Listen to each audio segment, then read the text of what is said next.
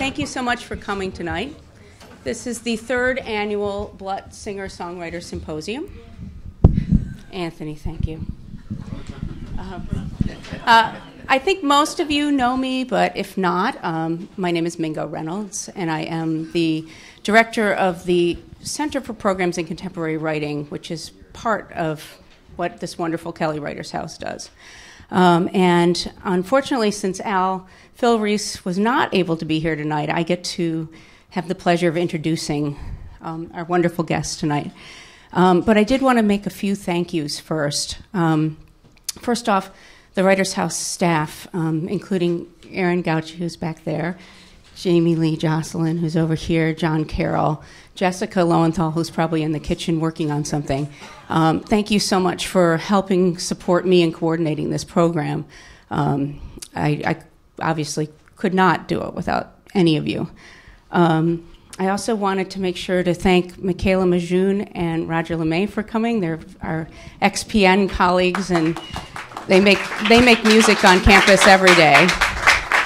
So thank you for making time to be here tonight, because I know it's going to be a great night. Also, Steve's colleague, manager, friend, I'm not sure what else, Danny Goldberg is back there. Thank you so much.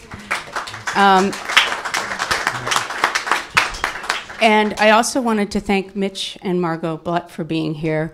This is the Mitch and Margo Blutt Singer-Songwriter Symposium. So thank you, thank you, thank you.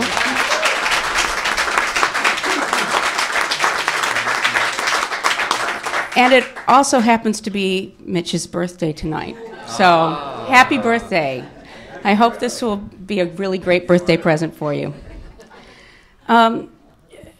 Steve Earle is here with us tonight, and he is not only, as you all know, a songwriter, but he also has written a collection of short stories, and he is working on a novel that he's going to complete very soon.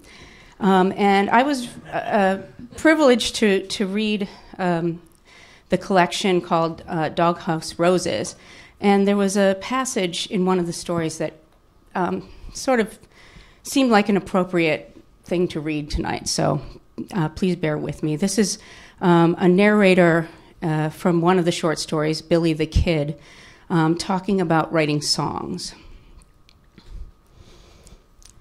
Once I got to know some real songwriters, I learned quickly how hard it is to marry words and music into a seamless creation.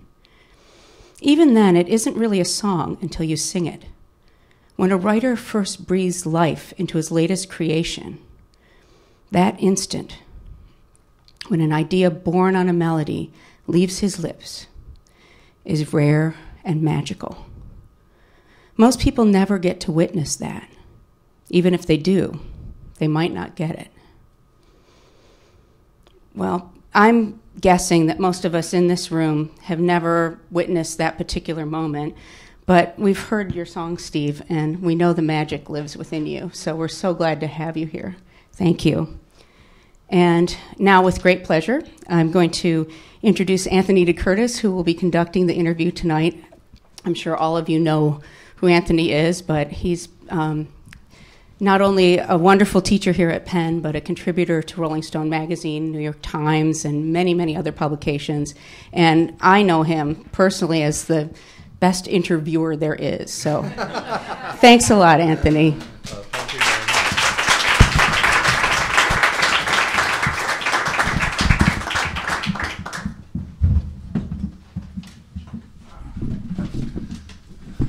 Thank you all for coming. And Steve, of course, thank you for being here tonight. Well, I wanted to ask, I mean, as somebody, as you are, someone who has written, other things than songs, I wanted to ask you about the idea of writing and when it first kind of presented itself to you, and in what form. I mean, did you start out thinking about songwriting, or did you start out thinking about writing fiction? How did writing come to you as something that was possibly something that you might want to do? Well, it was about songwriting. It never occurred to me that I could write anything besides a song till I was almost 40.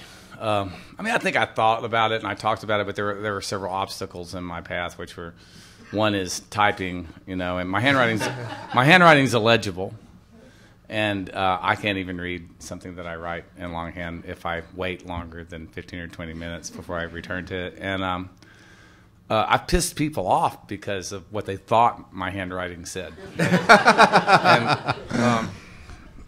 I've successfully forged prescriptions, I have to admit, on a couple of occasions, and my handwriting was very believable as a doctor's. Typing, I started out in personal typing in high school, typing 45 words a minute, and by the time I completed the course, I typed 35. And I just didn't think it was anything that I could do. And also, I only got through, I went to the 9th grade twice, but I didn't complete it either time. So, songs, writing, you know, making up my own songs, I think that occurred to me as soon as I figured out it's Beatles records. It was the idea. I think I made the connection literally from realizing that what that parentheses under the title was when I noticed that said Lennon and McCartney, and I knew who those guys were, and figured out pretty quickly that meant that they wrote the songs. And it wasn't all the songs on the first Beatles records I heard, but after a while it was all of them. And I think that was the first time I realized that songs came from somewhere. And so I wrote songs. The first songs I wrote all had girls' names as titles. And I had a friend in high school who wrote this song. He was a genius. He could change the title and the girl's name, and it was still as rhymed. necessary, as Like, appropriate. he got all the way through high to school. use the term loosely. One song, yeah, it was amazing. And, but it's true. It's like, is that the old The Onion headline? About sort of Lower East Side boy, actually makes new mixtape for new girlfriend. right. It's like yeah. I think it's the idea of putting writing and songs, making up songs. I grew up in an era when songs suddenly became talked about and viewed as an art form. I mean, I don't know how that happened, but it happened really, really fast. The idea that pop songs were art, that people thought that much. The Beatles, but a lot of it happened because of Bob Dylan more than anybody else. I mean, that's when it really ratcheted up. And it wasn't that he was the only person doing what he was doing. Folk singers. I live in Greenwich Village now, and I've lived there for the last few years. And it's one of the things that's fascinated me is the history of that place, and that my job was sort of invented in that neighborhood in the sense that Steve lives on the street that the Dylan album, God, the name of which escapes me right at Free the Will moment. and Bob the Dylan. Free Will and Bob Dylan, where Second Dylan is walking down the street with Susie Rotolo. That's the street that Susie still lives in the neighborhood too, and she grew up in the neighborhood. She still lives there, and I spend a lot of my time turning Germans around so they don't take their picture facing in the wrong direction. Because the place where they should be standing is literally right in front of my apartment. And it's it's that deal of a lot of things happened, and they happened really fast. I think people wanted, Bob Dylan wanted to be a pop star, and John Lennon, I think wanted to be an artist, and they became aware of each other. And, I think, You've Got to Hide Your Love Away is John Lennon trying to be Bob Dylan. Yes, of course. But the important thing is Bob Dylan was trying just as hard to be John Lennon as John Lennon was trying to be Bob Dylan. And the idea that because of political issues that were going on and people writing about them, I mean, at first all these guys were singing songs that were 100 years old. And then a few people, and Dylan wasn't the only guy. Tom Paxton started writing songs of his own. A handful of other people started writing their own songs, and they caught shit from other folk singers for doing it. For having the audacity to actually make something up of their own rather than just keep singing the same songs, over and over again. And it's in fact, it got to be there's this story about Dave Van Ronk and.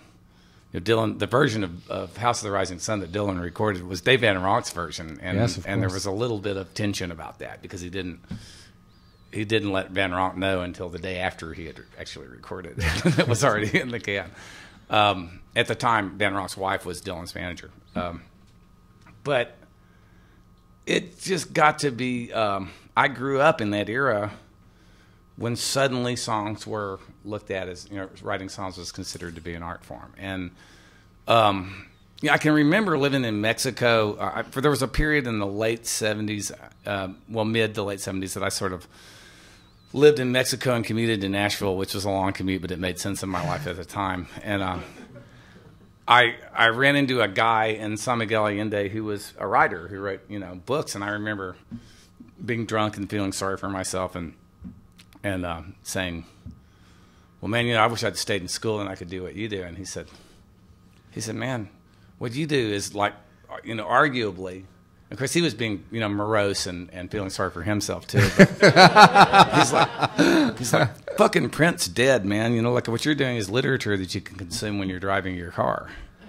And there's some truth in that. The idea that, we all of a sudden had stuff that we could, songs being written at a really, really, at a literary level. And, in a time when not even all books were written at a literary level. So and I just grew up with that. So I was lucky. And it's that kind of songwriting became expected and became something you could make a lot of money at. It became, a pop mainstream thing. Now that era may be over. I mean, we may be more like jazz musicians and bluegrass musicians. And, now it may be a lot more of a hardcore commitment to decide you're going to be a song. My son's second record came out yesterday, and I went and saw him last night at the Mercury Lounge in New York, and just realizing that I don't know what to fucking tell him, about what to do, because the music business, as we know it, imploded a few years ago. I still have some people. I'm not selling that many less records. My records sales haven't suffered as much as younger people's do, because my fans are old too, and they can't figure out how to download. But it's I still sell some records, and it's not. But it's interesting. I think this period of time that I learned to write songs, and up to this point, it's like this whole thing began and to some degree, ended, and during the time that I've been doing it, and it's kind of spooky. Well, when we first met, which was back in the early '80s at the Moonshadow Saloon in Atlanta. Yes, I forgot about that. Was opening for Delbert McClinton. Is that possible? I think you may well have been. Yeah, exactly. And I think the little EP of Steve Earle and the Dukes had just come out right around that time. Yeah. It was I had a 3-piece rockabilly band, and we did a 4-cut EP, and that ended up getting me our first major label record deal. I was 27 or 28. I'd been in Nashville for a long time. I'd been writing songs, and got a few songs cut. None of us, my sort of wave of songwriters in Nashville, none of us wanted to be country singers, and none of us wanted to be, thought we were going to be the next, big, successful commercial country songwriters. We basically had figured out that we could get money and not have to get jobs, because there were people there were publishers still in town that understood that you had to get.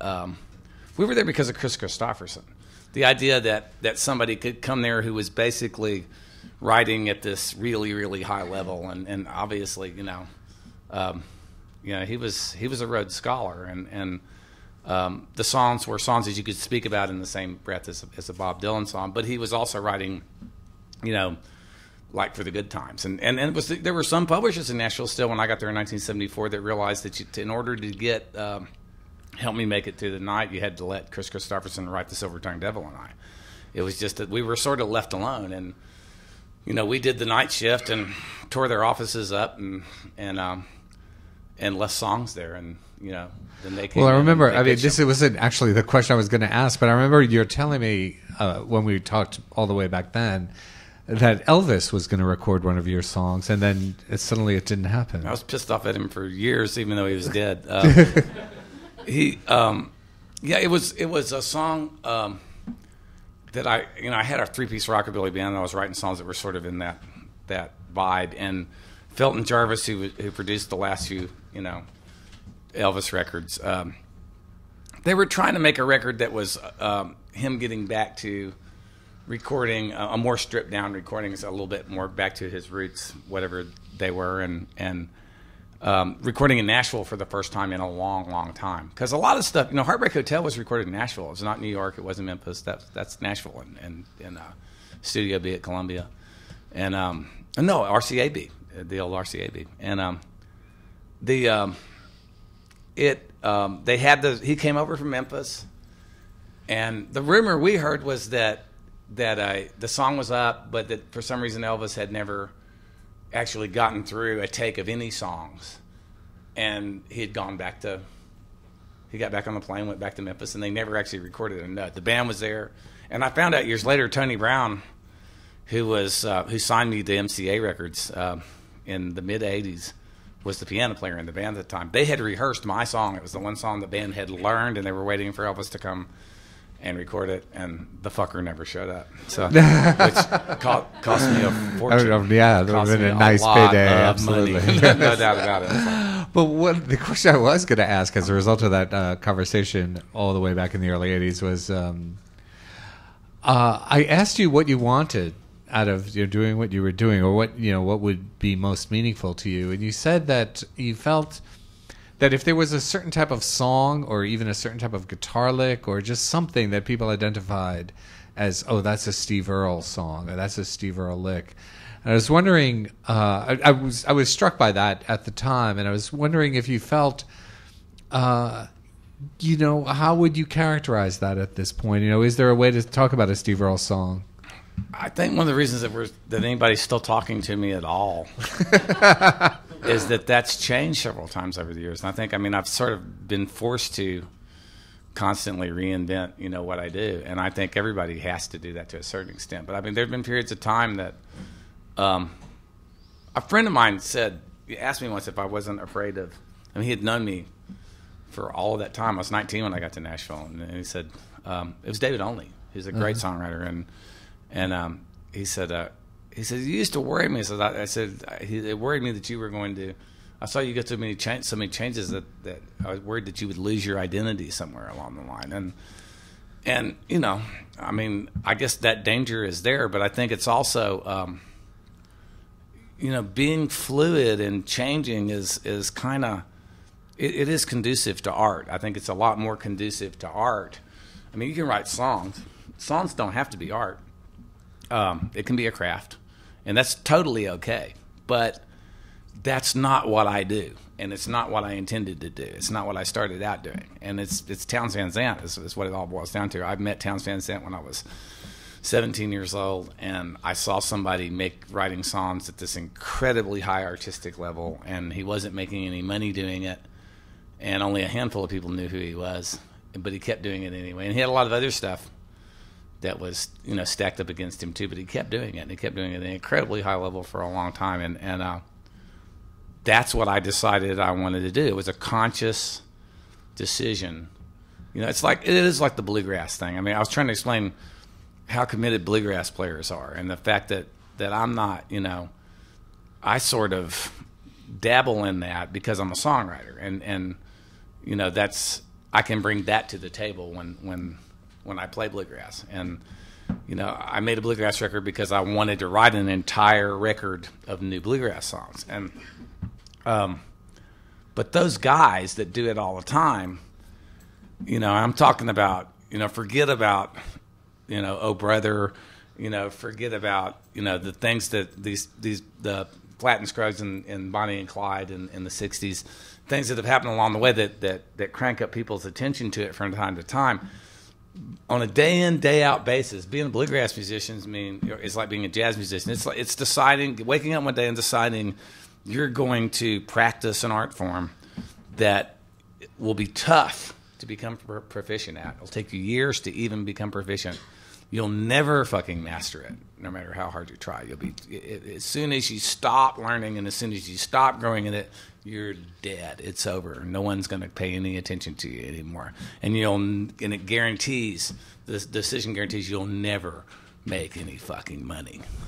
And that's like, it's a hardcore thing to decide you want to do something like that. And I did decide, luckily, I had seen people that I knew had a huge amount of artistic integrity, make a lot of money in the music business. So I always had that possibility hanging out there, and I did think about it a lot. And but I did make the decision I was going to keep doing it, whether I made that kind of money or not. Well, I wonder.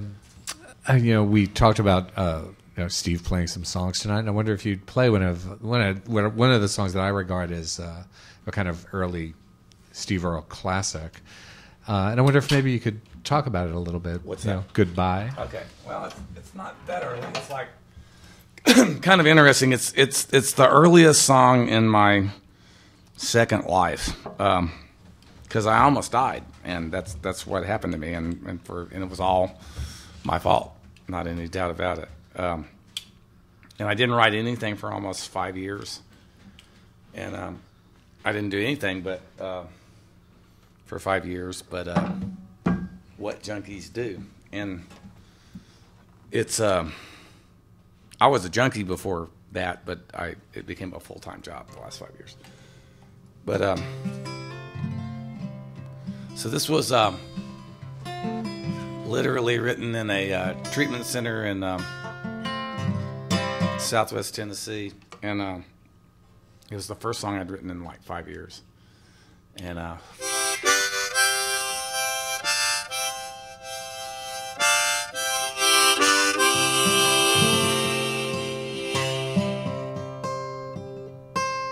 it's basically just a ninth step in the key of C.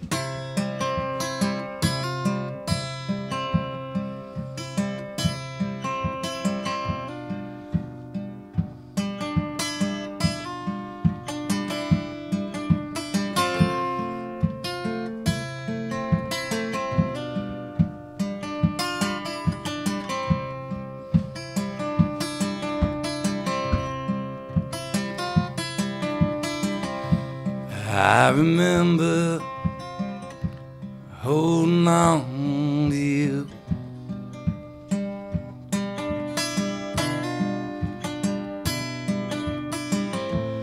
all them longing on the nights I put you through.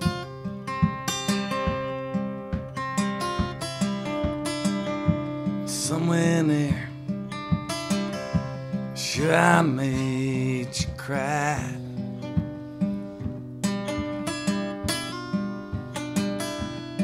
but I can't remember if we said goodbye.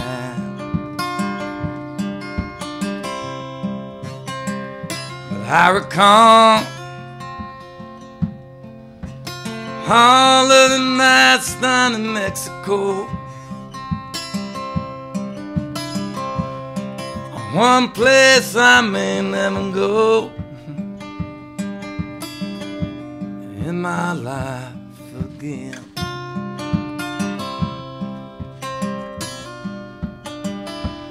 Was I off somewhere or just too high?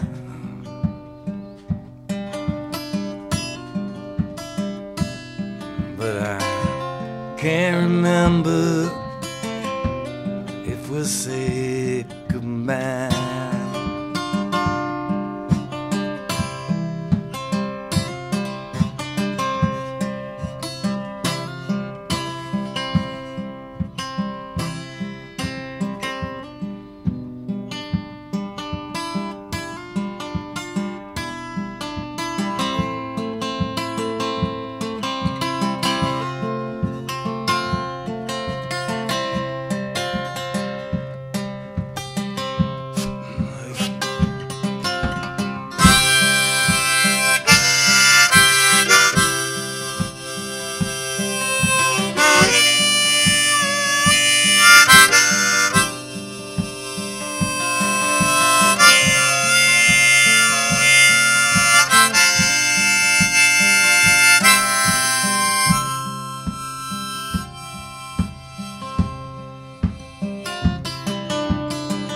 I only miss you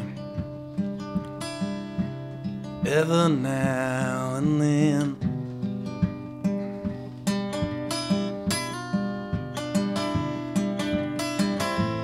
like a soft breeze blowing up from the Caribbean.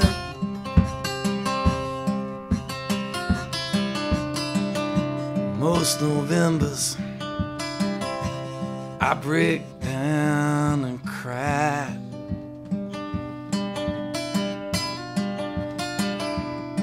'cause I can't remember if we said goodbye.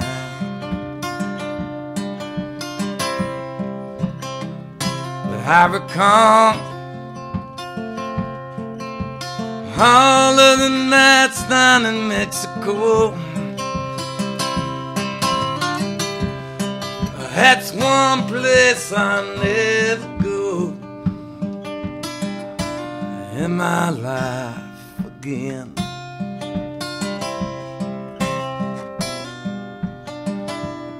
Was I all somewhere, or maybe just too high?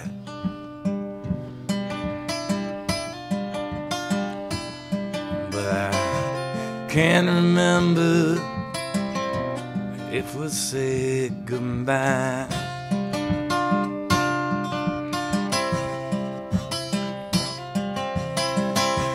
Can't remember if we said goodbye. Goodbye. Goodbye.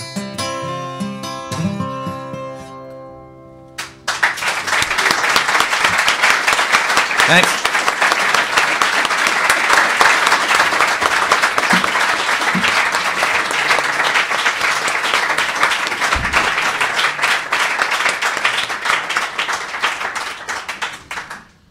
Well, Steve, as someone who, has both, spoken so eloquently about songwriting and obviously just demonstrated it, and you're about to release an album of songs all written by, you've mentioned Townes Van Zandt, and the album is called Townes. And I wonder if you could talk, you've said a bit about him, but I wonder if you could talk about meeting him and what he was like, and what is it about Townes' songs? I mean, one of Steve's perhaps most famous interview quotes is about being willing to stand on Bob Dylan's table, coffee table in his cowboy boots, and saying that Townes Van Zandt is the best songwriter in America. And Townes said, "Man, that was really nice what you said. I heard what you said. It's really nice, but I wouldn't try it, man. I've seen Bob Dylan's Bodyguards."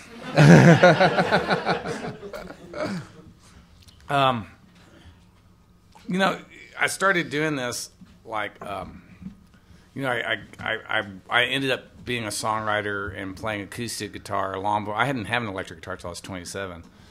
And that happened because my dad didn't really want me to have an electric guitar. And there was a lot of kids in the house, and it was already pretty noisy as it was. And I could make my guitar sound like, more, like the Rolling Stones records that had acoustic guitars and the Beatles records that had acoustic guitars. And that got me towards, there was a lot of good acoustic music around. And I started backtracking to, earlier Bob Dylan records from the first ones that I heard. And,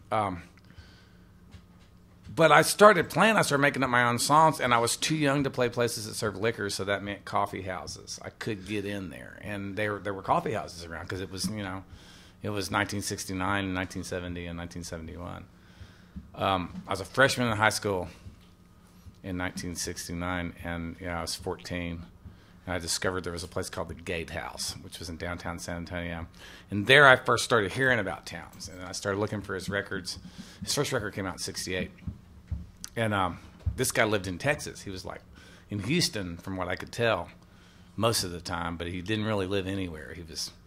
He was like itinerant. And he spent his summers in Colorado, and he wintered in Texas and Tennessee. And if you were standing in the right spot on the planet, you could catch it when it came blowing through. And everybody I knew that came from Houston or came from Austin had stories about Townes. Then I went to Houston first when I left home. First time I ran away from home when I was 14. I went over there and managed to elude my parents for a month, but they caught me and brought me back. And I finally ended up going over there I guess I was 17 when I moved to Houston on my own.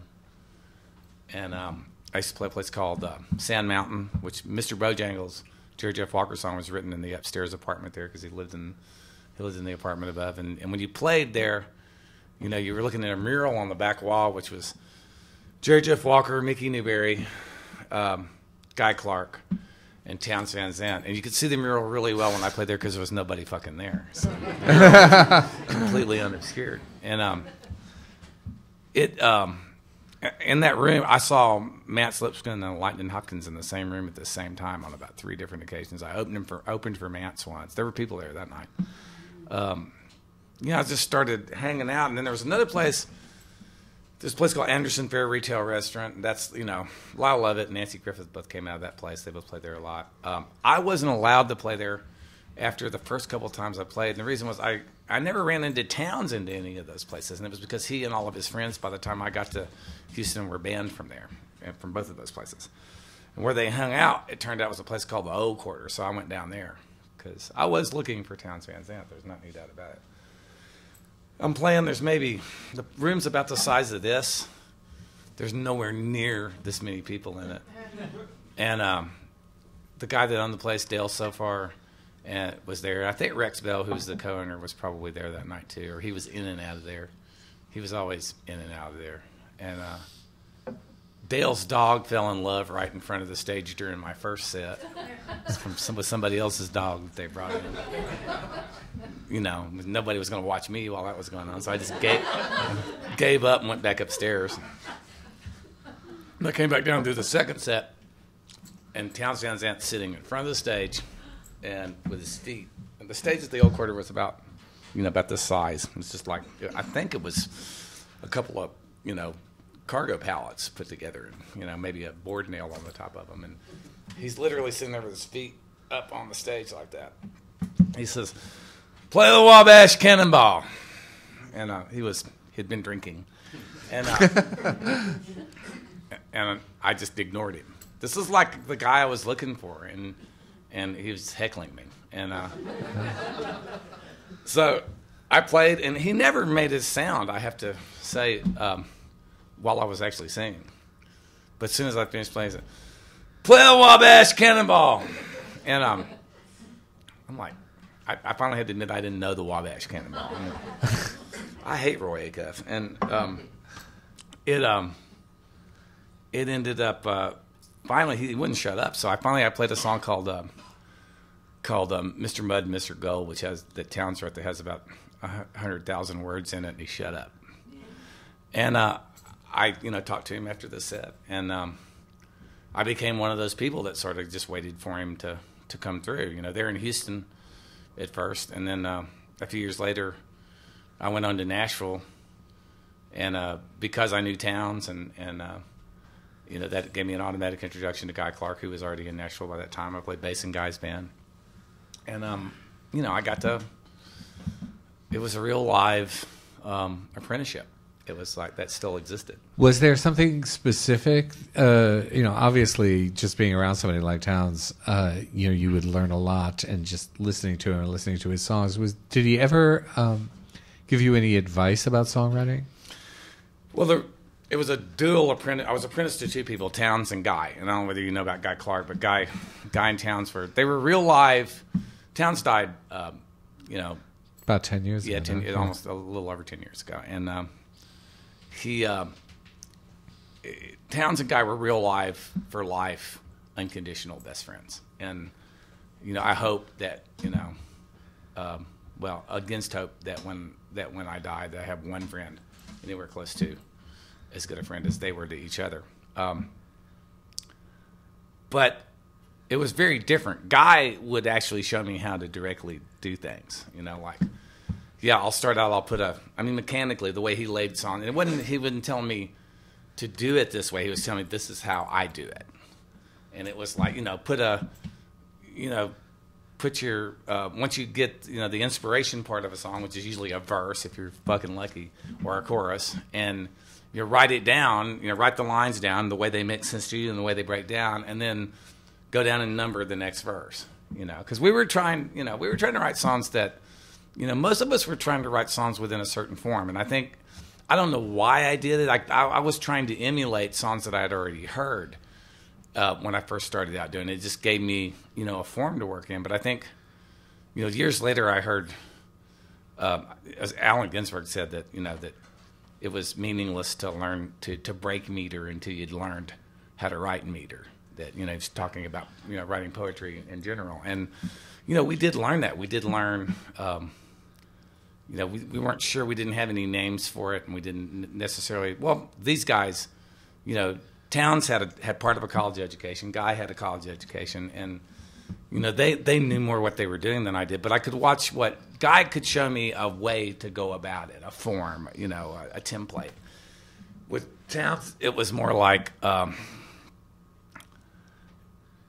he found out I hadn't read "Bury My Heart at Wounded Knee," and he dug in the back of his house forever and ever until he found this beat to shit paperback copy. You remember the old original cover with Geronimo on the front of it, and "Bury My Heart at Wounded Knee" by D. Brown, and it's like it was one of the first accounts of Native American history through the eyes of the nations themselves, and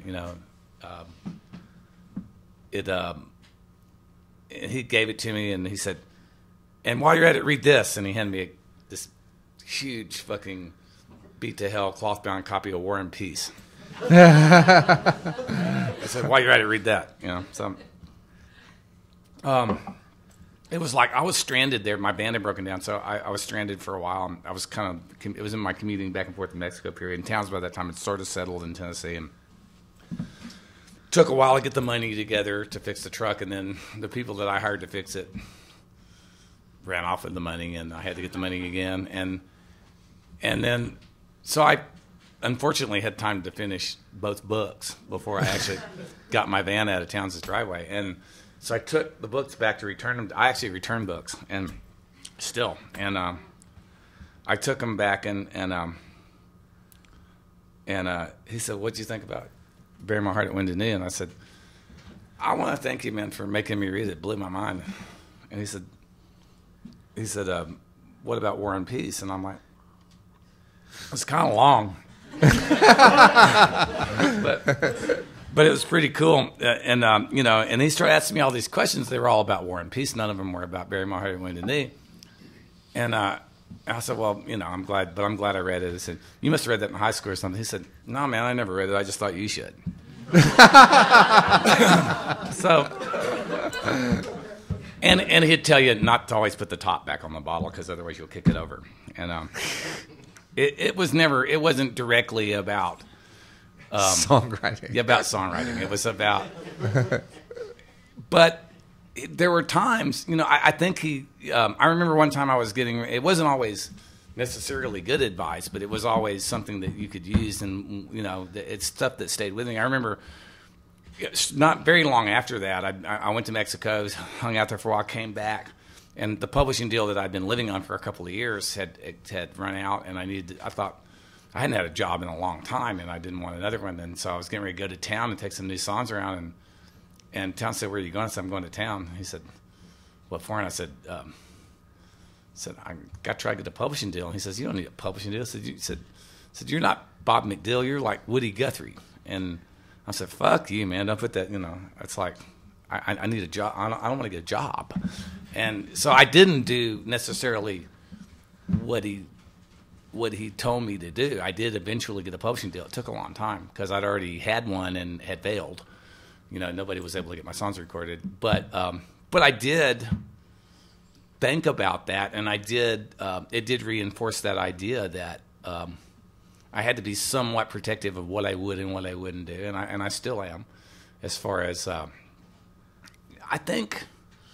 And this is not,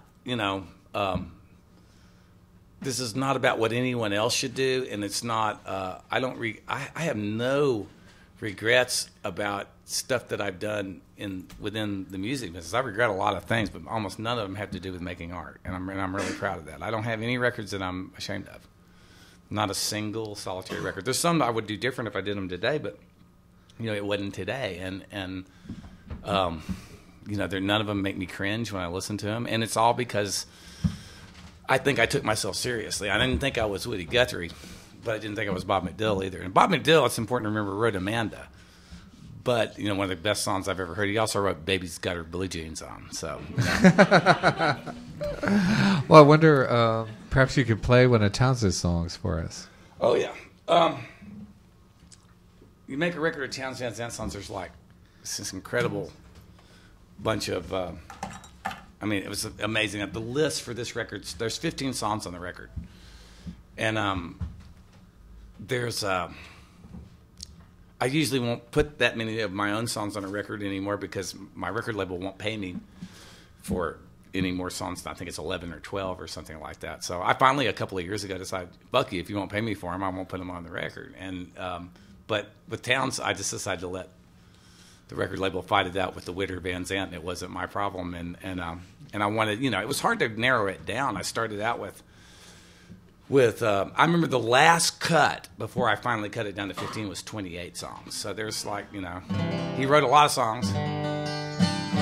He wrote most of them between the time he was 18 and 35. And then he wrote a handful of really great songs between 35 and when he died when he was 52. But the song he's most known for, it's been recorded several times. The first person that I know that covered it was Emmylou Harris. There may have been somebody before that. This thing's still objecting to.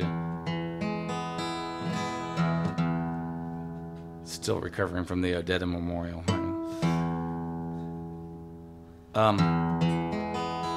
I recorded, the day I started recording this stuff, I recorded this song first, and it was like, the theory was, it's like the first day in jail, you go out on the yard and you pick up the biggest motherfucker out there and you knock him out. And then you get to keep your radio. So I recorded this first.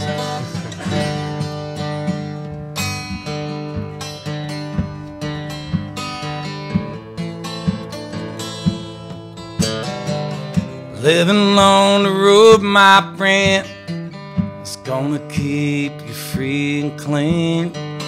Now you wear your skin like iron and your breath is as hard as kerosene. Weren't your mama's only boy, but a favorite one it seems. She began to cry when you said goodbye. It sank into your dreams. Pancho was a bandit, boys. His horse was fast as polished steel. He wore his gun outside his pants for all the honest world to feel. Pancho met his match, you know, on the deserts down in Mexico. Nobody heard his dying words. But that's the way it goes. All the federalists say could have had him any day. Only let him hang around out of kindness, I suppose. Lefty can't sing the blues all night long like he used to. The dust Pancho bit down south, ended up and left his mouth. The dead let poor Pancho low, let this split row how, and how he got the bread to go. There ain't nobody knows. All the federalists say could have had him any day. We only let him go so wrong.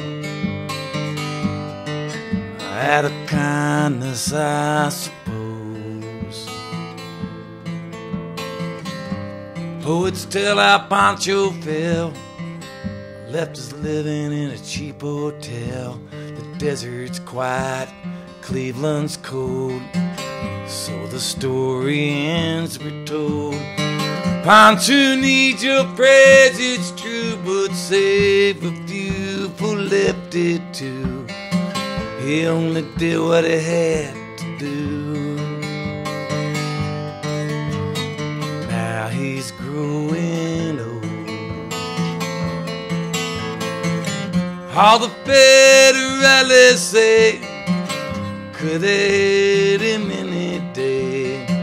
We only let him slip away out of kindness, I suppose. A few great Federalists say we could hit him any day. We only let him hang around out of kindness, I suppose.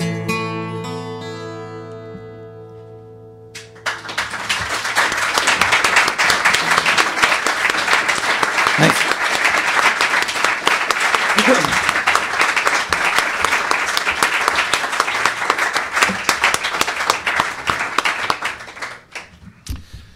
Wow. It's a good song. It's a wonderful performance. You know, well, we were talking earlier, and Mingo mentioned, obviously, in introducing you, you've written a collection of short stories, still in print. And This is a fucking miracle in and of itself.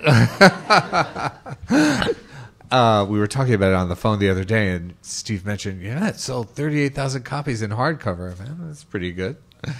That's why it's still in print. Yeah, well, that and the fact that I can, they'll keep printing them in paperback as I sell them at my shows. But you're working on a novel now, and I've been working on it since since about a year after I delivered the collection of short fiction, which was, it's been almost 8 years, and since I started it, and it's been fits and starts because I had this day job, and I wrote a play in there somewhere and produced it twice, once in Nashville and once in New York, and it's hard. It's the problem is I've written songs all my life, and most of them are written in a day. I don't care how good they are. There's been exceptions when I was distracted or which is a lot of the time, and that I've taken more than one day or more than one march on a song. But the vast majority of them are written in one day, and that's what I'm used to. And that's the thing. I'm an addict. It's instant gratification. I'm an addict, and I'm an American addict, and I don't. Getting the idea of, a book is like, this isn't going to be a huge book. It's not. This is not going to be War and Peace. This is going to be, maybe 300 pages, and but it's been a trip, and part of the reason, if it gets finished, I'll have, I think it will, I'll have Towns to thank for it, because it was just the idea that I wanted to do this Towns record for a long time. But it got down to a point where I made Washington Square Serenade, and I toured to support it, which is what I do. And when you do what I do for a living, more and more and more, it's always been most of my income. But it's touring. Even touring for me. But it's even a higher percentage of my income now, and it's just the way that it is, and I'm okay with that, but it's made it hard to finish this book. I thought at one time I'd be able to, I travel on pretty nice buses, and I thought I'd be able to do this on the road, but I can't. It's just too many things going on, and you have to get up, I have to do this to finish it. Right now, what I'm doing, I work on it every single day. I took a couple of days off in the last couple of days to write another piece that was for money, and it's a forward to a new edition of A Death in the Family, James Agee book, and it's Agee would have been 100 this year, and so I took a couple of days to do that. It was supposed to only take one day to write. It took two, naturally, and But it's that thing of just you have to getting up and putting your butt in the seat to write the same thing every day. You know, even the poetry that I've written has been relatively short.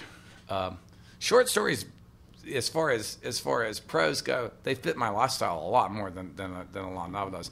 But anybody that writes knows, you know, publishers don't want short fiction; they want novels. And I got tricked into writing this novel, full-length novel, by my editor, and he did it by he figured out that just like he tricked me in my original book. He found out that I was a Joseph Mitchell freak, so he met me. He had me meet him for lunch at the Oyster Bar in Grand Central, which was a Mitchell hangout, and he that got me. You know, I immediately liked him, and you know, that started him talking me into writing enough stories to put together a collection and publishing the first book. He found out that one of my favorite books, if not my favorite book, is a book called Coming Through Slaughter by Michael Ondaatje, and it's Michael Ondaatje's first novel. It's this really incredible transitional piece of literature that Ondaatje will probably go to his grave remembered as a poet, and I mean I think in the long run, because his poetry is stunning, and he wrote poetry for a long time before he wrote any prose. And Coming Through Slaughter's like it's a poet writing a very, very poetic novel. It's like On the Road in that sense, but you're talking about somebody that wrote for a long time and you know, got more of a chance than Kerouac did to sort of write poetry and refine it and do it over a period of time. And he taught, and then he writes. He's a music fan, and I know him. I'm actually in one of his books, and I met him. He's Canadian, and I do better in Canada than I do here. And Coming Through Slaughter is about Buddy Bolden, who was a cornet player who lived and played in New Orleans at the turn of the last century. And he never made records for a lot of reasons. He lived long enough to have made records, but he wasn't in great shape. He was basically insane by the time recording started. And so no real recordings of Buddy Bolden were made. But Louis Armstrong and every other cornet player that came up in New Orleans around him and after him heard Buddy Bolden. So in a way, we have all heard Buddy Bolden. He was the most influential musician in New Orleans of his time. So legend has it that Buddy Bolden disappeared for 30 days sometime in 1909, I think. And when he came back, he was never the same again. And for the most part, Coming Through Slaughter is Michael's idea of what might have happened to Buddy Bolden during those 30 days. And it's stunning. It's like it has these long poetic passages that sound like jazz. That sound like, you know, like a cornet player, and that's what he was trying to achieve, and I think he pulled it off. You know, my editor was he said, why don't you write something that has something to do with music? And I was very resistant to the idea. I think he originally had in his idea there'd be a record accompanying it, and that's not going to fucking happen.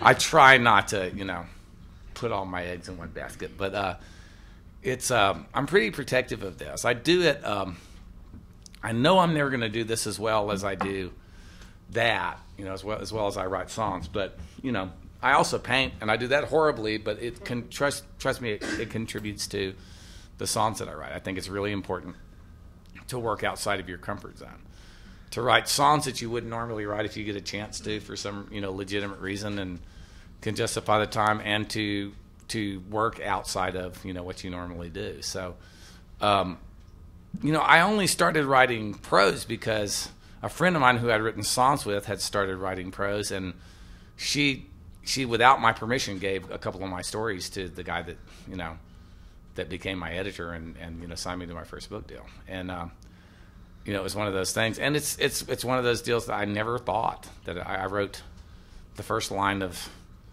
prose that I ever wrote in my life when I was 39 years old. So, you know, it's not. So this has been a long time, but I think I'm going to be able to finish it before I have to go back out on the road to support the Towns record. So, well, let's hear some of it. Well, let's see. what we got here. I don't know how this is going to go because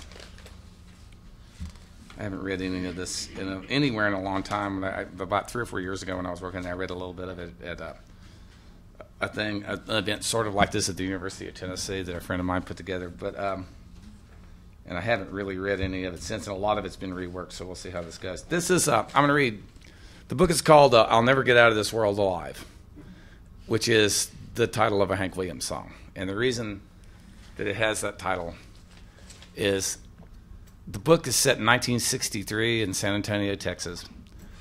And the protagonist is a defrocked doctor who's a heroin addict who supports his habit by performing abortions, patching up gunshot wounds in the middle of the night. And 10 years earlier, he was traveling with Hank Williams when he died. Now, there have always been rumors about a guy traveling with Hank Williams when he died that wasn't there when Hank was actually pronounced dead, and that's weird. Townsend and Hank died the same day, New Year's Day. And I think Towns did it on purpose. There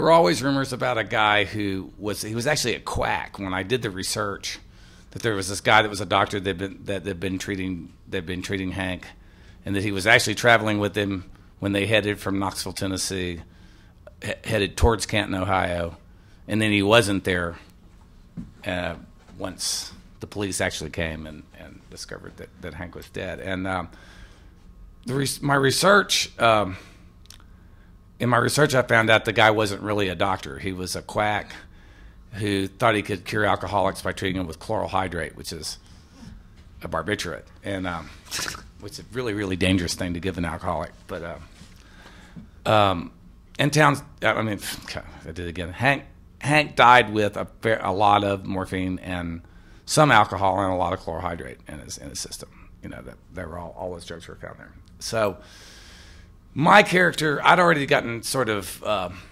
enamored of the idea that the guy was a doctor. So this character is completely and totally fictitious, and it's 10 years. It's 10 years after Hank's dead, and this is actually the opening of the book, and it goes like this. Doc woke up sick, every cell in his body screaming for morphine, head pounding, eyes, nose, and throat burning. His back and legs ached deep down inside, and when he tried to sit up, he immediately doubled over, racked with abdominal cramps. He barely managed to make it to the toilet down the hall before his guts turned inside out. Just like every day. Day in, day out, no pardon, no parole. Until he got a shot of dope in him, it wasn't going to get any better.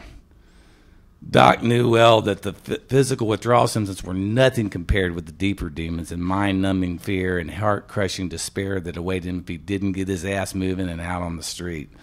The worst part was that 3/4 of a mile of semi-molten asphalt and humiliating hustle lay between him and his first fix, and every inch would be an insistent reminder of just how far he had fallen in the last 10 years. In the old days, back in Bossier City, all Doc had to do was sit up and swing his needle-ravaged legs over the edge of the bed, and his wake-up shot was always right there on the nightstand, loaded up and ready to go. Well, almost always. And sometimes he'd awake in the middle of the night swearing that someone was calling his name. When morning came, he was never sure that it wasn't a dream until he reached for his rig and found it was empty. In any case, he had only to make it his way to the medication cabinet in his office downstairs to get what he needed. Pure sterile morphine sulfates measured out in precise doses in row after tidy row of little glass bottles. And he was a physician after all, and there was always more where that came from. But that was then, sighed Doc to himself, and this is now. The sad truth was that these days he had to hustle like any other hophead on the street, trading his services for milk, sugar, and quinine-contaminated heroin that might very well have made its way across the border up somebody's ass. San Antonio, Texas was less than a day's drive from New Orleans, but Doc had come there via the long, hard route, slipping and sliding downhill every inch of the way. Consequences of his own lack of discretion and intemperance had driven him from his rightful place in Crescent City society before his 30th birthday. In one desperate attempt after another to escape his not-so-distant past, he had completed the circuit of the Gulf Coast in a little over a decade, taking in the seamier sides of Mobile, Gulfport, and Baton Rouge. But when he landed in Bossier City, Shreveport's black sheep sister across the Red River, he reckoned that he had finally hit bottom. But he was wrong. Let's see. And let's get down here to... in the book, he one of the things he does, like I said, to support his habit is he performs abortions. And this one customer shows up who happens to be it's actually a young girl who doesn't speak English. She's recently come up from Mexico with her boyfriend, who's comes from San Antonio. He's like just a West Side kid, and very, very unusual for Doc to perform an abortion for anyone Hispanic. It doesn't happen very often. He treats mostly he's prostitutes. He works in a red light district. He treats prostitutes. He treats other people, but very rarely Hispanics, because they're Catholic and especially nationales, Mexicans up from across the border. That almost doesn't happen. There was a myth that I used to hear about growing up in Texas that people went across the border to get abortions. It didn't fucking happen. Mexico's a Catholic country. It's a lot more illegal there than it was in Texas when I was growing up in the 60s. He performs this abortion for this girl because her boyfriend pays for it, and then the boyfriend abandons the girl, and she ends up becoming part of his life and staying there. That she hasn't really become that. She's already showed up in the story by the time you get a few more pages down to what I'm getting ready to read. She's back in the hotel recovering, and Doc's actually feeling like he's on a roll because he's starting to make a little bit of money after a slow period. So he goes back down to the beer joint where he sort of hangs his shingle up just to see if somebody else will show up and he might make a little bit more money. And he's got a little bit of dope in him, so he feels better. So this is the beer joint down the street from the boarding house where he lives and works. And the happy hour crowd began to filter in. Unlike the daytime patrons, these folks were mostly squares who busted their backs all day long building houses that they could never afford to live in, or repaving perfectly serviceable roads in neighborhoods way across town. They arrived in groups of 3 or 4, drank a pitcher of beer between them, and maybe shot a game of pool before hurrying home in time for supper. It was always one of them who dropped the first nickel in the jukebox. The Mexicans usually played records by the local conjuntos like Santiago Jimenez or Trio de San Antonio, or maybe one of the big mariachi bands from Mexico with the blaring trumpets and a singer with a voice to match. Songs about the black-eyed girl they left behind and the beautiful mountains that they would never see again. Fine. Sad songs in a language that he barely understood were easy enough for Doc to tune out. He knew some of the melodies by heart and hummed along when he was in the mood. But when one of the redneck boys lurched towards the jukebox, fishing in his Wranglers for a nickel, the hair stood up on the back of Doc's neck. He knew it was only a matter of time before one of these peckerwoods bellied up to the Wurlitzer and punched in N26. You're looking at a man that's getting mighty mad. I had a lot of luck, but it's all been bad. Fuck me, Doc grumbled under his breath. Not that he was surprised. He'd spent a lot of his life in bars all over the South, and it never fucking failed. Old Hank, dead and buried in these 6 feet of rusty red Alabama dirt for the better part of a decade now, still taking their nickels and making them cry. Doc looked around the room. There were construction workers, warehouse hands, soldiers from Fort Sam, and layabouts on disability. They ranged in age from their early 20s to 70-something, but they all loved Hank. They loved him when he was alive, and now that he was dead, they loved him even more. Even the Mexicans loved the son of a bitch, even though most of them couldn't even understand what he was singing about. Hank's songs were their very own trials and tribulations set to a rock-steady beat they could dance to.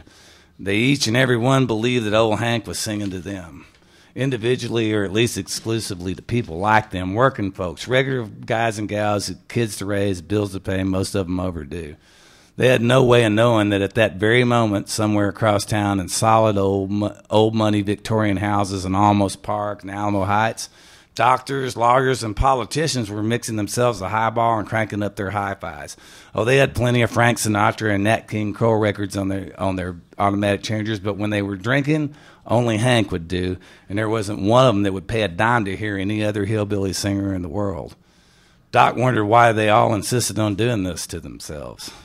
Didn't they know what was getting ready to happen?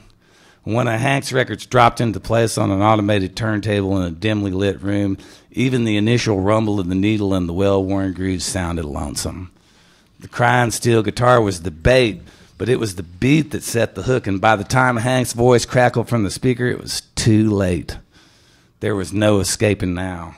Jesus Christ, that voice, that gut-wrenching, heart-rending wail that got down to your bones like a cold, wet day, the keening of a hillbilly banshee heralding imminent doom. No matter how struggle or strive, I'll never get out of this world alive. That's enough, goddammit, Doc shouted out loud, but only a handful of patrons paid any attention, and none of the regulars even looked up from their beers.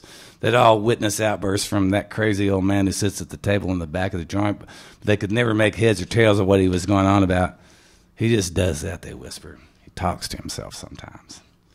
Doc pried his fingers loose from the edge of the table and propelled himself through the door and out in the street. It's hot and dark and quiet. The street lights cast elongated shadows on the empty street, out-of-kilter trapezoidal ghosts of simple one- and two-story structures that once housed respectable businesses. The pawn shop was a barber shop once, where people gathered to trade neighborhood gossip and tell tall tales. The abandoned building across the street was a family-owned hardware store, bins filled with shiny new fasteners and fittings of every description, wing nuts and carriage bolts and 10-penny nails. But like Doc, the buildings are derelict now. Has-been shadows of their former selves, waiting around for time to take its slow but steady toll. The familiar fall of faltering steps follows behind him. The shuffling echo ceases abruptly each time Doc breaks his stride, but he knows from experience that even if he turns around, he'll see only a shadow stretching from sidewalk to sidewalk like a black chasm opening in the middle of the street. So he just keeps on walking, and the ghost follows him all the way home. It switches right there, and I butted heads with my editor about this a couple times, but I'm not fucking changing it. There are passages throughout the book, and it is patterned after Coming Through Slaughter in the sense that it changes to this present tense voice when Hank shows up. And so what, Doc goes on back to the boarding house, and let's see, what am I going to read here? I got one more piece. Hank's ghost is a character in this. He's been following Doc around for 10 years. And he kind of has to go wherever Doc goes. And he doesn't know why. And Doc doesn't know why. And wishes he fucking wouldn't. He's always there. But Doc only deals with him directly when he's high. And it's not that he doesn't. I think when I first conceived this relationship between these two characters, I thought that he didn't hear Hank and didn't see Hank except when he was high. But all along the way, I've changed my mind about that. He hears him, and he can see him, but he just doesn't pay any attention to him, and he certainly doesn't converse with him when he hasn't got a fair amount of opiates in the system. The girl is still recovering from her abortion. She actually had only men are hemophiliacs, but women can be bleeders. And she actually, the reason she got left behind is because she had to spend the night after her procedure because she bled, and then the boyfriend disappeared. So she's still recovering in the boarding house, and Doc's been out and taking care of some business and come back, and he's got some dope because he made a little money, and he's had one of the prostitutes that lives in the boarding house watching over the girl while he's been gone, and he comes back and the girl's asleep. It's the middle of the night, and it's he hadn't had a shot of dope in a while, so he does a pretty big shot of dope, and Doc likes really, really big shots of dope. I mean, huge shots of dope. And so I'm going to back up a little bit to just before it's going to switch again to, but this is sort of the end of it. It says he's talking to the girl that's been watching Graciela, the Mexican girl, for him. He says, Dallas, honey, would you mind finding Manny and bringing us back a good piece of dope? 1 bag for Dallas, which she tucked away in her brassiere for later. 3 for Doc, which he dumped in the spoon all at once. Doc was only just able to lay his rig on the table before the rush reached his extremities and his arms hung limp at his sides. This was it, the precipice. Doc balanced precariously on the edge of a tiny flat whirl, 1 foot on the ground and 1 poised to step off into the abyss. Nothing to it. Hardcore dope fiends like Doc sought this destination just this side of death every time they got off. Doc's curse was that it was that in that place that Hank's voice grew loudest and clearest. She sure is a pretty thing, Doc. Doc's out of his chair in an instant, but it takes him a second or two to bring the ghost into focus. Hank's on the foot of the bed, 1 bony leg crossed over the other and a spider-like hand reaching towards Graciela's thigh. Doc lunges on unsteady legs. Get away from her, goddammit. She's just a child, for Christ's sake. Doc isn't certain. Did Hank leap across the bed or collapse out of his grasp like smoke and rematerialize on the other side? Doc rounds the foot of the bed in an attempt to shield Graciela, but the ghost stretches himself like a rubber band, elongating his already impossibly angular frame and leering over Doc's shoulder. Yeah, right, like you wouldn't fuck her. Still wobbling, Doc lights on the edge of the bed, and Graciela stirs but mercifully doesn't wake. The ghost shrinks to life size, or perhaps a bit smaller, and settles in a chair by the door. You ain't got nothing to worry about, Doc. I can't touch her nohow. Doc checks to make sure that Graciela is still sleeping, and then he picks up his own chair, lifting and carrying it as quietly as he can manage across the room, and sets it down opposite Hank's. Okay, Hank, you want to talk? Let's talk. But quietly and with a minimum of theatrics, if that's possible. You're going to wake the whole goddamn house up. The ghost leans forward and cranes his neck until his face is only inches away from Doc's and whispers his breath cold and vaguely foul like a deep freeze full of out-of-date meat. Them dykes can't hear me neither, Doc. You know that. They just hear you when you holler back at me and they think you're losing your mind. Who says I'm not, Doc shrugs? Who says I'm even talking to you right now?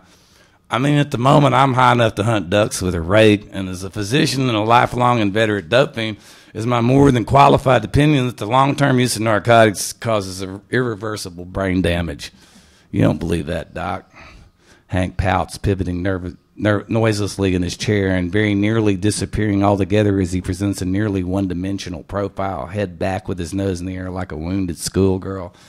What I don't believe, Doc qualifies, feeling a little guilty for hurting Hank's feelings, is that there's any such thing as ghosts. Hell, Hank, I'm an educated man, a medical doctor. Ex-doctor, Hank challenges. You said so yourself. All right, ex-doctor, but my legal difficulties with the state of Louisiana notwithstanding, I simply don't believe that you exist, and what's more, I never have. Even if I was ignorant enough to believe that the spirits of the dead walk there seeking revenge or whatever, I'd be shaking in my boots about now, and I'm not. And there's the proof right there, Hank. I'm not scared of you, and I never have been. Not since the first time I thought I heard you calling my name back in Louisiana. So either I am crazy, or you're just as pitiful an excuse for a ghost as you were for a human being when you were alive. Doc knows immediately that he's gone too far and braces for some sort of paranormal conniption, which never comes, but he immediately wishes that it had. Hank, I'm sorry, I didn't mean... Oh, for Christ's sake. The ghost stands up, head bowed, lip protruding like a dejected child, and dissolves through the wall.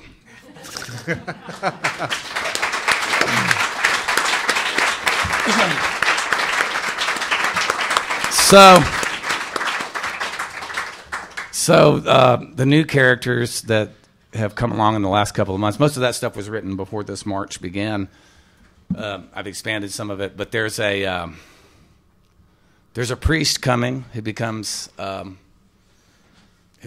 like fascinated with the Graciela because she's sort of she has her own sort of magic about her, as it turns out.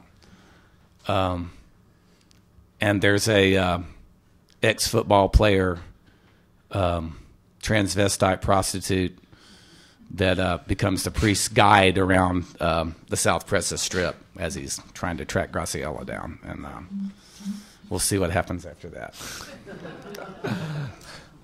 Well, the one thing maybe that we haven't talked about so far is, obviously you're somebody who's made a name for yourself also as an activist. And there's a song of yours that's always been a favorite of mine that it's called Ellis Unit 1, and it was part of the Dead Man Walking soundtrack. And I wanted to just ask you if you could talk about the idea of, obviously the death penalty, is an issue that, has been very important to you. Just how you go about, do you start writing a song? If you have an issue in your mind, how do you go about dramatizing it in a song? Do you try to, find a way to put a face on it? Or, where did the song come from, I suppose, is maybe what I'm asking. It started because I was... It's very, very early, shortly after I got out of jail in 95, and I'm training Cummins out, and I'm touring with Norman Blake and Peter Owen and Roy Husky. And we're on the way. Actually, a couple nights later, we'll be at that show at the Bottom Line in New York, which is the first show I'd done in New York in years. And I'm kind of getting my life back together, and my manager calls me and says, do you know the actor Tim Robbins? And I said, yeah. And he said, I don't know him, but I know who he is. And he said, well, he wants your number. He wants to talk to you because he's cutting a film in New York, and he wants to talk to you about music. And I said, give him the number. I was at a hotel in Pittsburgh, and he called me, and he said that he asked me if he said he was making a movie called Dead Man Walking, and I said, as in Sister Helen Prejean's Dead Man Walking, because it was based on a book by Sister Helen Prejean, who's she's one of the going, she's, in my opinion, before the advent of all of this momentum that we've received in the movement against the death penalty that was brought about by wrongful convictions, I think Helen was one of the most effective activists out there. She came to the issue because she was asked to witness an execution, and it's what our connection ended up being, because I ended up witnessing an execution because I was asked and didn't know how to say no, and Helen was the key part of my support group, in trying to prepare myself to do that and to survive that afterwards. And Helen, it's funny, we did a lot of stuff because this was my main area of activism, and I can remember running into Sister Helen in Rome. It was like I was going to Ireland anyway, and some friends of mine were doing a death penalty event that they were putting together, a small speaking tour in Italy. A lot of the money in the movement against the death penalty in the United States comes from Italy. When someone's executed in the state of Texas, the Colosseum in Rome is always lit at night. That's because of the Community of San Egidio, which is a Catholic lay organization. It's mostly doctors and lawyers. And a lot of the money that for years and years and years that went into fighting the death penalty in this country came from people in Italy. Because trust me, when you get outside of this country, they think that we are barbarians because we do this. Even before we attacked a country that hadn't attacked us, they thought we were barbarians. And it's always been my belief that a country that didn't have the death penalty would have never attacked Iraq in the first place. I mean, you have to be thinking in terms of retribution to get from thinking someone has to be attacked because of what happened in New York City on September 11th. That requires retributive thinking. Tim was trying to make it a balanced movie. He's opposed to the death penalty, but he was trying to make a movie that recognized the fact that not everybody feels that way, and that there are good reasons why they don't feel that way, that people that have lost someone to a violent act have every right to their anger and their pain, and you have to respect that if you're going to deal with this issue. You can't, there's no way in the world that you can ignore that. It's important also to remember, I don't oppose the death penalty because I'm trying to save anybody on death row. I oppose it because of the damage it does to me. I believe that in a democracy, if the government kills people, then I'm killing people, and that I object to the damage that does to my spirit. I think it's bad for all of us, and I think it diminishes all of us as a community if people kill in our names, or if it's us doing the killing. It's not them, it's us, and that's what I object to. There's a scene, and Tim, sent me the movie. I watched it on the bus, and there's a scene in the movie where Sister Helen's speaking to a guard, and he's been doing this. He's participated in several executions, and he's having a crisis of conscience. He's not sure, how many more executions he can deal with. And he says, she asked him, what do you do during the execution? He goes, the left leg. And she said, what?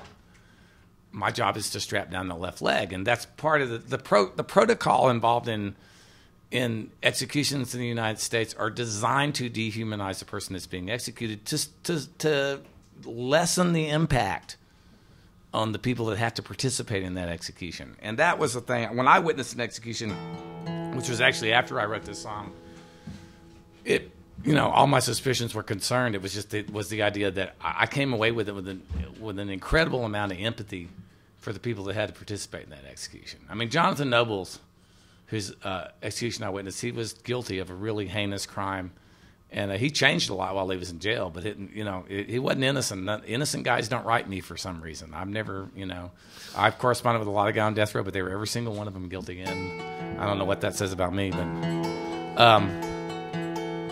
but death row in Texas, where I Dead Man Walking the Set in Louisiana. That's where it happened. But death row in Texas, where I come from, at the time that I wrote this song, and at the time that I witnessed an execution there, was called Ellis Unit 1.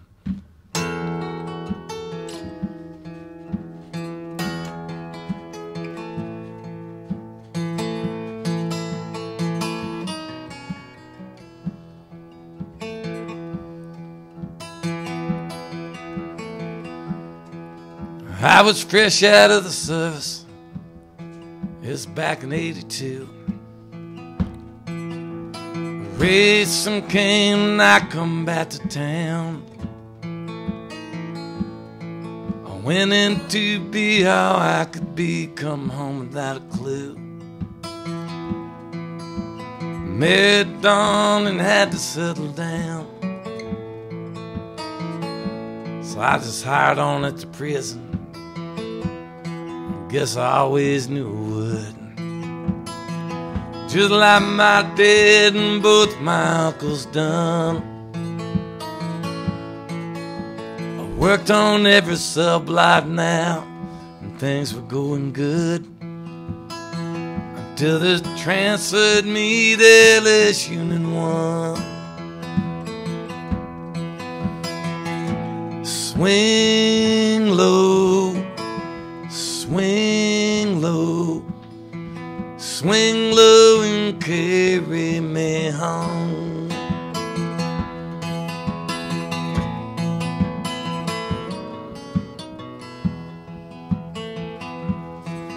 How my daddy used to tell me about them long nights at the walls,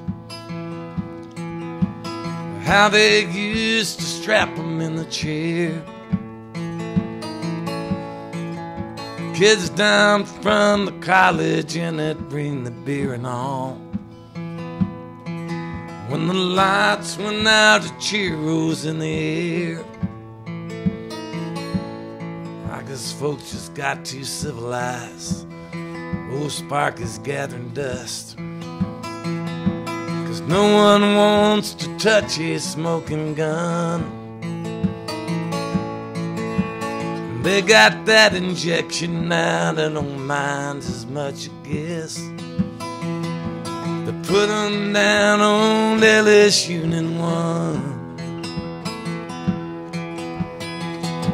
Swing low, swing low, swing low and carry me home.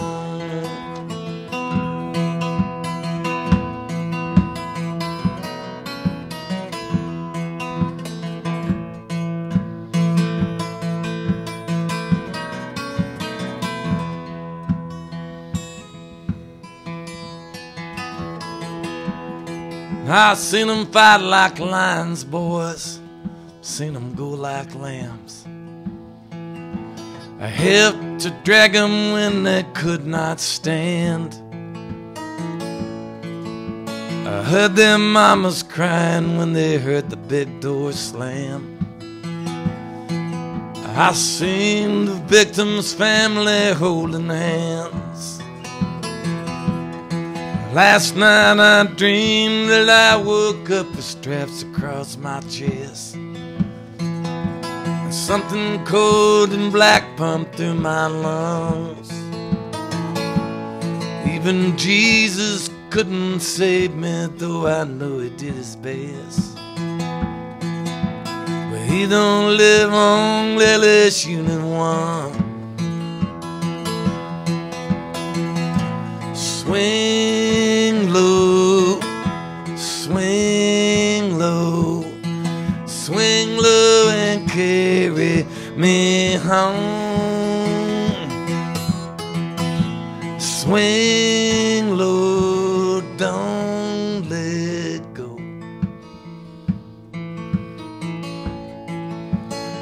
Swing low and carry me home.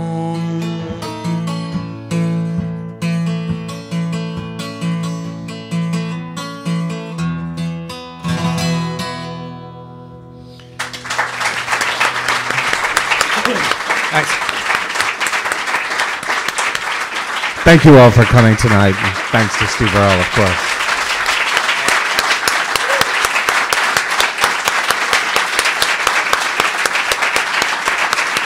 Thanks.